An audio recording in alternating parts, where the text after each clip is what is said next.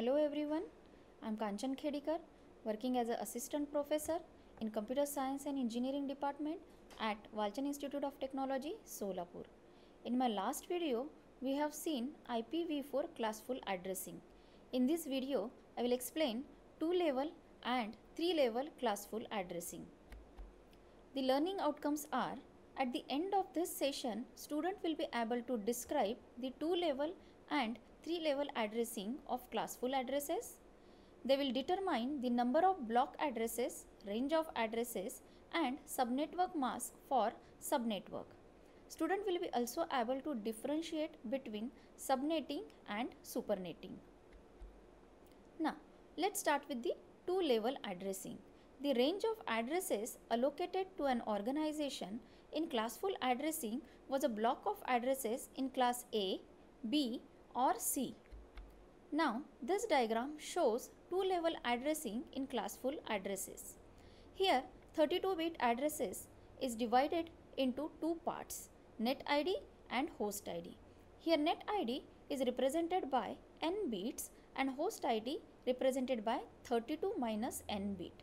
So, class A has n equal to 8, class B has n equal to 16 and class C has n equal to 24 bit net ID. Now, the information extraction in classful addressing. So, information means the number of addresses present into a block, then what is the first address and the last address of the block. So, for this, or to calculate the number of addresses of a block, the first step is the number of addresses in the block n can be found using this formula, n equal to 2 raised to power 32 minus n. To find the first address, we need to keep the n leftmost bit as it is and 32 minus n rightmost bit to 0. Similarly, to find out the last address, we need to keep n leftmost bit as it is and 32 minus n rightmost bit to 1s. Let me explain the same concept with the help of this diagram. So here, to find out the first address, we have to keep n IDs as it is and the host IDs to zeros. Similarly, to find out the last address, we need to keep n ID as it is and the rightmost bit to 1. Now, let me explain the same concept with the help of one example. An address in a block is 100.22.20.21. Then find the number of addresses in the block. Also find the first and last address of a block. So, here is the solution.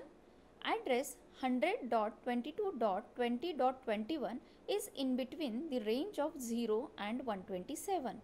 Hence, it belongs to class A.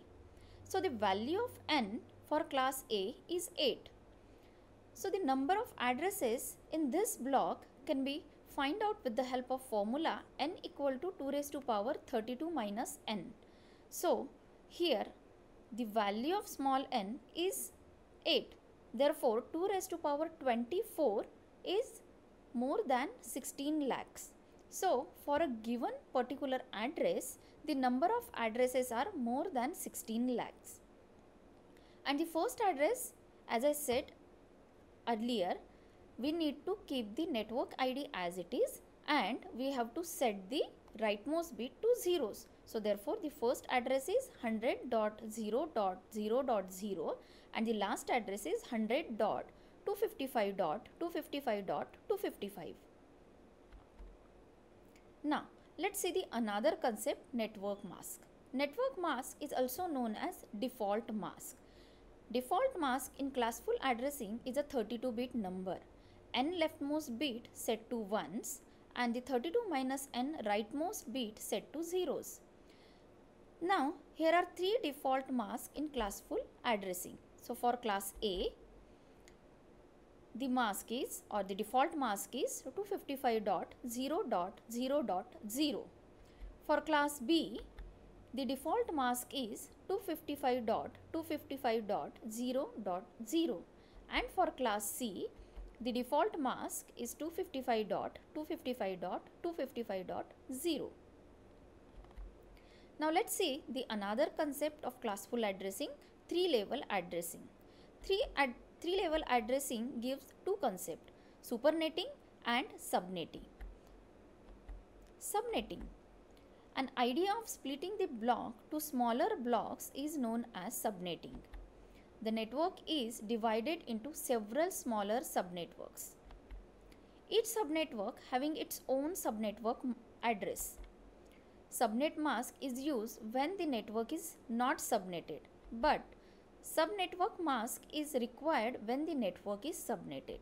So, here is a diagram which shows network mask as well as subnetwork mask. In network mask, net ID and host ID is present, which is represented by n bit and 32 minus n bit. In subnetworking, there is a splitting of blocks. So here the host IDs are decreases. So subnet ID is represented by ni bits, whereas host ID is represented by 32 minus ni bits. Now, three-level addressing. Here from this diagram we can conclude that the subnetting increases the length of net ID and decreases the length of host ID. To calculate the subnet ID for each subnetwork, we have this formula, n sub equal to n plus log of s to the base 2, where n sub is length of each subnet ID, n is length of net ID and s is number of subnet, which must be a power of 2. Now, think about these two questions and write down the answer. The first question is, find the subnet mask or the default mask for the following addresses. There are total 4 addresses A, B, C, D, and the second question is, determine the subnetwork mask for a given address, and that address is 200.200.14.25. Now pause the video and write down the answer.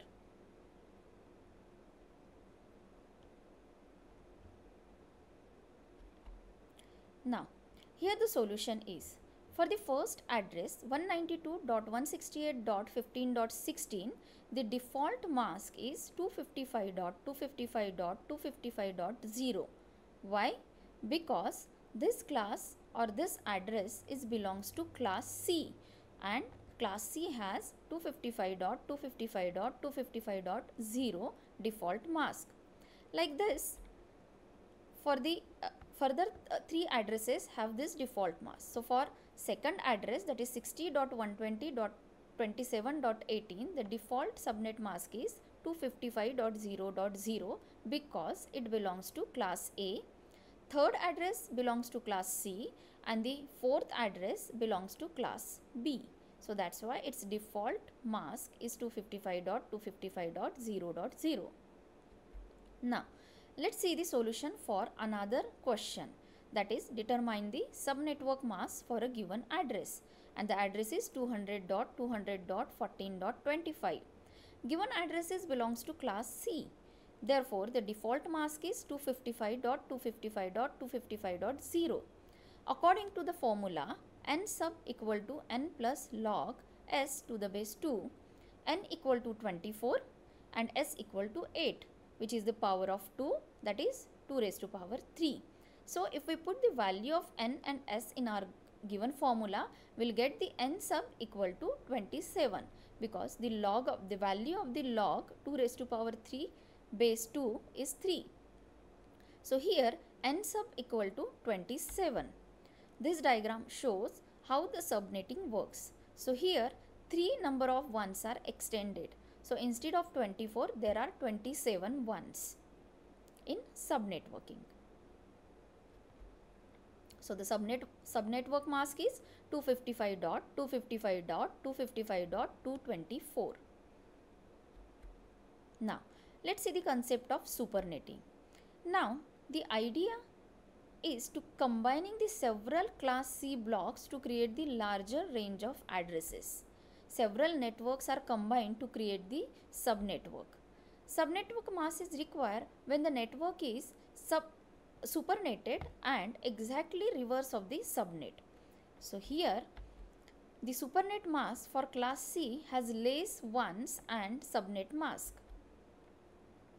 Now this diagram shows the comparison of subnet mask, default mask and supernet mask.